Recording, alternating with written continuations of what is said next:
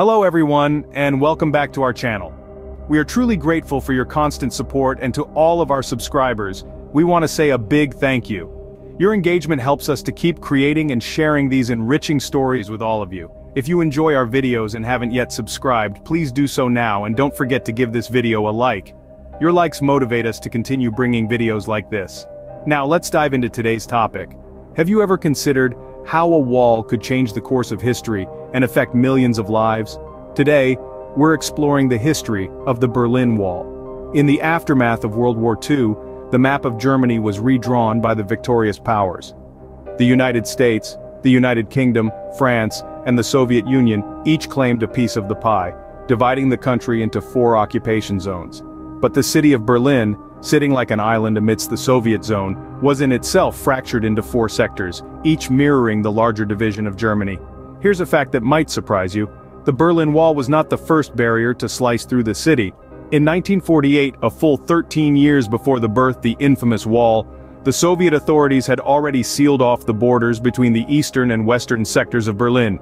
This initial closure, however, was nothing compared to what was to come. Fast forward to 1961, and the East German authorities erected the Berlin Wall. This was no ordinary wall, it was a concrete embodiment of the Cold War, a stark division between East and West. On one side lay East Berlin, under the watchful eye of the communist regime, and on the other side was West Berlin, the shining capital of the Federal Republic of Germany. The wall was much more than a physical barrier. It was a symbol of the ideological chasm that ran not only through the heart of Berlin, but also through the whole world during that era. It was a grim reminder of the human cost of political ideologies as families were ripped apart and freedom was curtailed. This was the beginning of a city and a nation torn in two. Now picture this: a wall over 155 kilometers long dividing a bustling city. This wasn't a scene from a dystopian novel, but the harsh reality of Berlin from 1961 to 1989. The Berlin Wall, erected by the East German authorities, served as a physical manifestation of the ideological gulf separating East and West Berlin. The wall was more than just a barrier of concrete and barbed wire. It was a symbol of the Cold War, a stark reminder of the ideological conflict between communism and democracy. Its primary purpose? To prevent East Germans from fleeing to the West in search of better opportunities and freedom. Life in East Berlin was a stark contrast to that in the West. Under the watchful eyes of the Stasi, the East German secret police, citizens lived under a communist regime, with restrictions on freedom of expression, movement, and access to information. On the other side of the wall, West Berlin thrived under a democratic system, enjoying a higher standard of living and greater freedoms. Yet, despite the risks and the watchful eyes of the border guards, many East Germans were willing to risk it all to escape to the West. These daring escape attempts often involved elaborate plans, from tunnel digging to hot air balloon flights. However, the consequences of being caught were severe, often resulting in imprisonment or even death. But the wall did more than just divide a city, it divided families, friends, and loved ones. It was a constant reminder of a world divided, a world where freedom was not a given, but a privilege available only to some.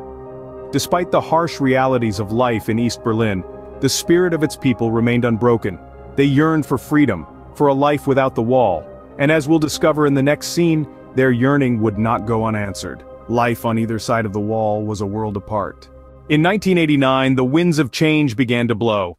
The Berlin Wall, that had stood as a stark symbol of division for nearly 3 decades, was about to crumble.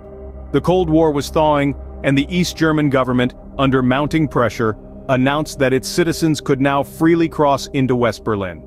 This marked a significant turning point, a victory for freedom, a triumph for the human spirit. Emotions ran high as East and West Berliners, who had been separated by this colossal concrete barrier, now came together in a euphoric celebration of liberty. Families reunited, friends embraced, and strangers danced in the streets. The once impenetrable wall was now being torn down piece by the very people it had divided. The fall of the Berlin Wall marked the end of an era and the start of a new chapter in Germany's history.